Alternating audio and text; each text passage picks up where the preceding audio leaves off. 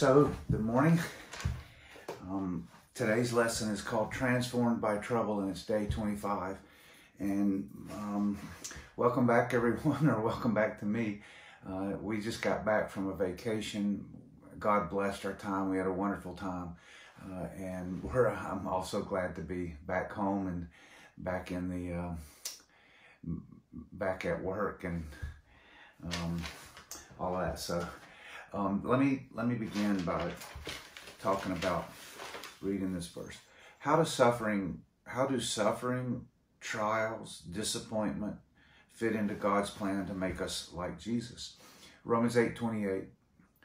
We know that in all things God works to the good of those who love him and are called according to his purpose. In all things God works according to the good. So how does this fit?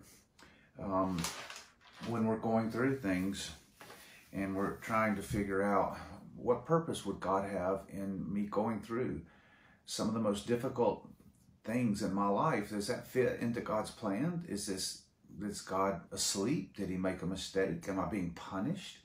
What is the purpose of trouble or suffering? Madame Guyon said, "It is the fire of suffering that brings forth the gold of godliness." I'll have to say, I've never met a mature Christian who hadn't gone through suffering as part of their maturing process. I also like on page 193, this quote by Johnny Erickson Tada, who was paralyzed as a teenager when diving into a lake, and she spent her whole life as paralyzed. And she writes, "When life is rosy, we may slide by with knowing about Jesus, with imitating him and quoting him and speaking of him. But only in suffering will we know Jesus." And she suffered a lot, and she has a very deep walk with the Lord Jesus Christ. And then Rick Warren has a good statement in here too. We are like jewels shaped by the hammer and chisel of adversity. If the jeweler's hammer isn't strong enough to chip off our rough edges, God will use a sledgehammer. If we are really stubborn, he uses a jackhammer.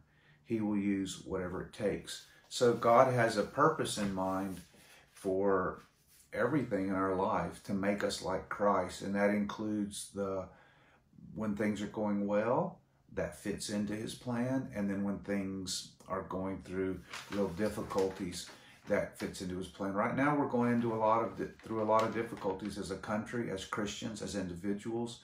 There's the coronavirus. There's racial tension. There's a lot of concern politically, financially, economically. Education is on people's hearts and minds, and people are nervous and anxious. And we can know that God is going to use this for the believer, for the Christian, that God is going to use this. John Calvin once wrote that the same sun that hardens the clay melts the butter. So it's the same sun. So how are we going to respond to adversity? Are we going to be hardened? Will our hearts become hardened and we become maybe even accusatory to God? Or do we become soft in our hearts and we want to trust God and walk with him and hold closely to him and say, "Lord, I don't know what your purpose is in this specifically, but overall I know it's to make me like Jesus and help me to surrender to the process of becoming like the Lord Jesus." I want to read 5 scripture verses that I think are very helpful in this regard.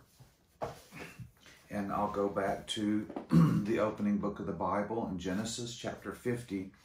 Joseph had been persecuted by his own brothers, and later in life he so understood that he could say to his brothers this: "As for you, you meant evil against me, but God meant it for good, to bring about that many people should be kept alive, so as they are today."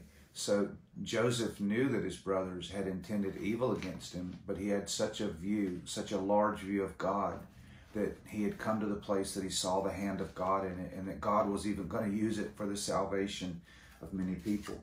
There's a verse in Jeremiah 29 that a lot of people love, where the people were going to be face captivity and exile, And God could even tell them ahead of time, I know the plans I have for you, declares the Lord, plans for welfare and not for evil, to give you a future and a hope. Then you will call upon me and come and pray to me, and I will hear you. You will seek me and find me when you seek me with all of your heart.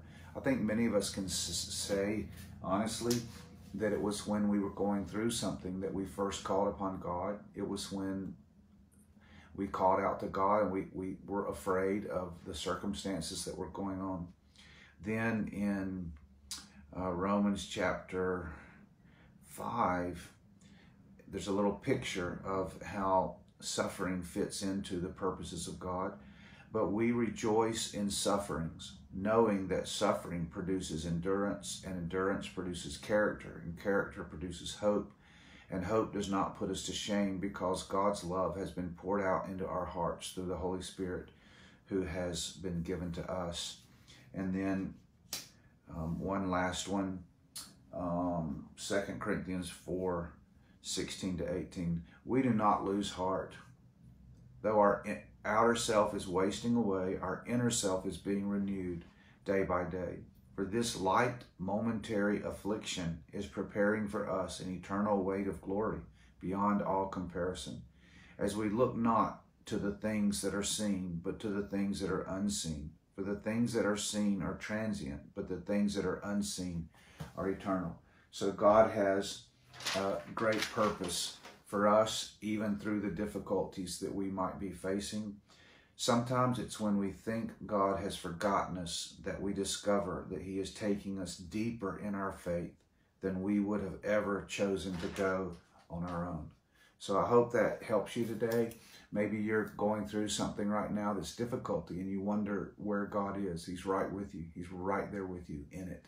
He has not forgotten you or forsaken you. Maybe you're getting ready to go through something and you're going to need to know that God will use that purpose to transform your life. May God bless you, and may you be transformed by whatever trouble you're experiencing in your life. May that not make you bitter, but may it make you better. May it make you more like Jesus. God bless you.